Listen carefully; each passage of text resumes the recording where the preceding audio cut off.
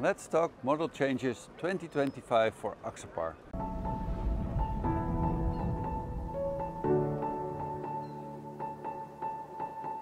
I'm standing here on the Axopar 22 AX/E, which is the newly introduced Axopar 22 in an electric version.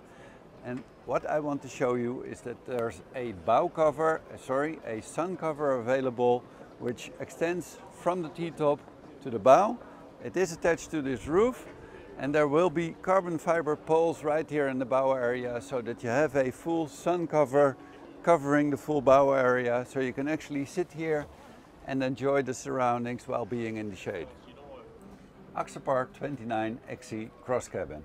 The Brabus line will also become available for 2025 on the 29 model line, including, of course, the different steering wheel, leather wrapped with the Brabus logo, detailing such as these badges on the seats, soft decking material in different places in black, of course black powder coated cleats, stainless steel grab rails powder coated also in black, Brabus logo on the fender boxes and on the hull, and a black rub rail versus the standard grey rub rail.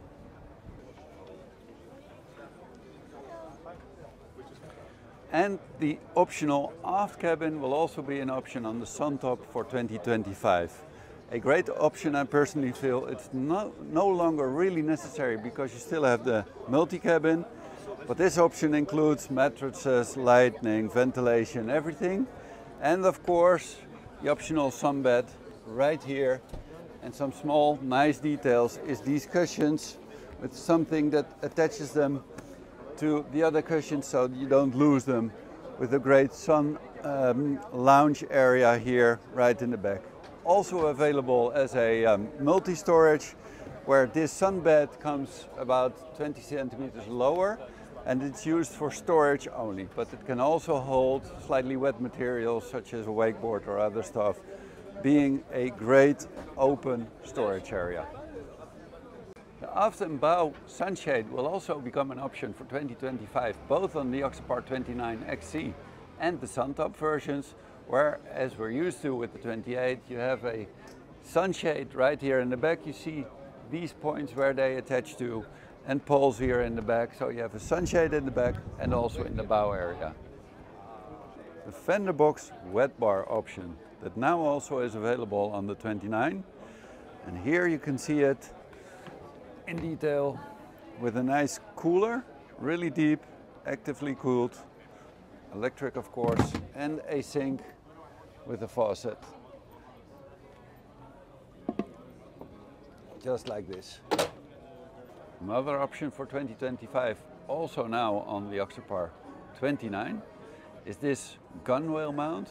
This, by the way, is called the gas grill preparation, and it includes the gunwale mount, this offset insert adapter, and also the canister, which is mounted in the anchor hatch with the piping for the gas canister.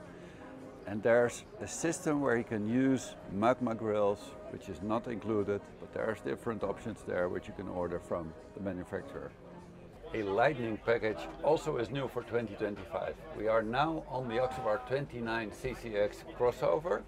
I'm not sure whether this will be the same on the cross cabin and the Suntop, but this boat actually has quite a few of the things that are included in that package. For example, there's red lights right here for navigation. They're not sure about the position yet. There's lights here. There's lights also in the deck, and they are in white for standard boats, and in blue if you have the Brabus line package.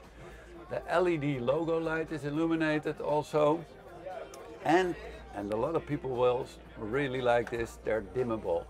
And not only these lights, but also the lights in the aft cabin and also in the cabin in the cross cabin version, and also these the backlit right here in the switches, which I think is a really good thing. So a really nice and interesting lightning package.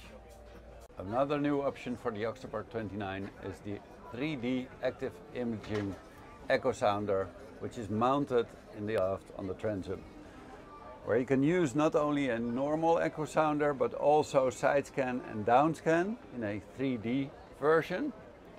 And there still is an option to have a normal transducer like an echo sounder, which is mounted further forward, which can be used, I think, in speeds over 10 knots, whereas the active imaging can be used in speeds under 10 knots, giving you a really good view of what's underneath you on the bottom of the sea or river. The Adventure Collection Package, that is an option for 2025 on the Axopar 29 XC and Suntop. In cooperation together with Joby, Axopar has made some interesting packages. There's two packages available, one including the Adventure stand-up paddleboard and the other one including the Adventure kayak, both having either cooler bags, dry bags and different stuff, and vouchers with different values for sail racing clothing. There's floater vests in different sizes and there's an Adventure sea scooter. Fender boxes, they have been redesigned. They are slightly elevated, which I personally like, having long legs, so just sitting here feels a bit more comfortable. The cushions on top of them have been redesigned. You can open them much easier, which I really think is a good thing. And this is a new option where you can have this cooler, really big, and a sink with a faucet right here. And there's another option like on the 29 where you can have a grill with a holder here.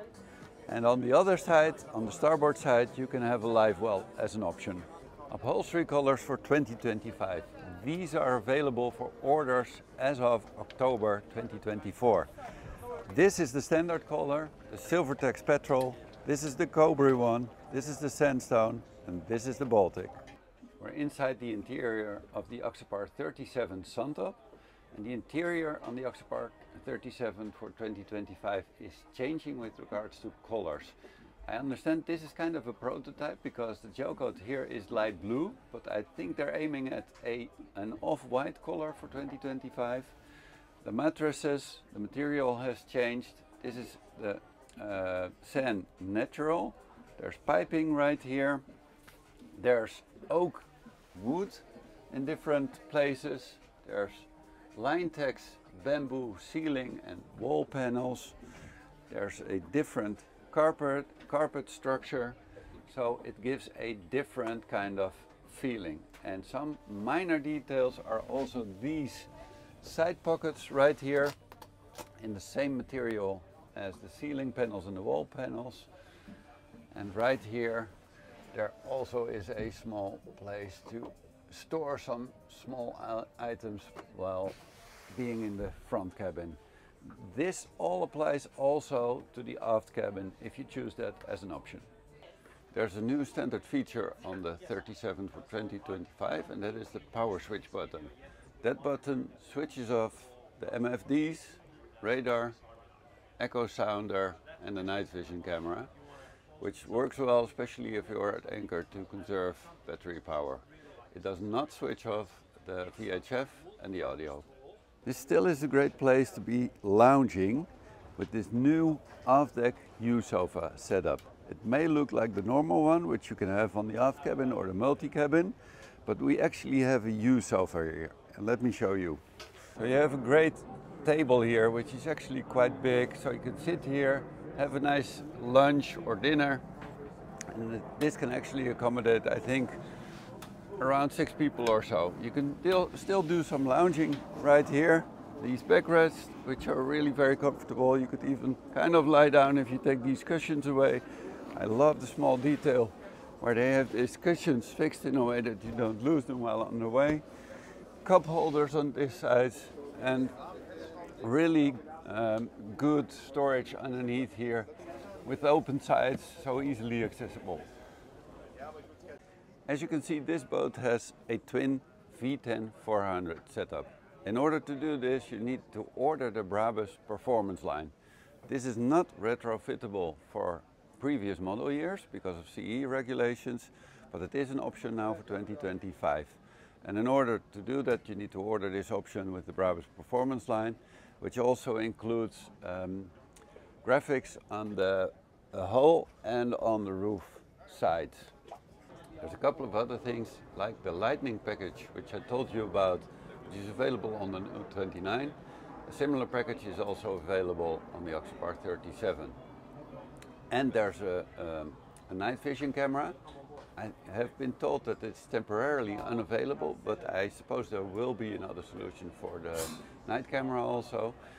And the stern thruster. And that is an interesting option because many people have been ordering the joystick option, which I still think is great because of the skyhook feature and the easy maneuvering with just the use of a joystick.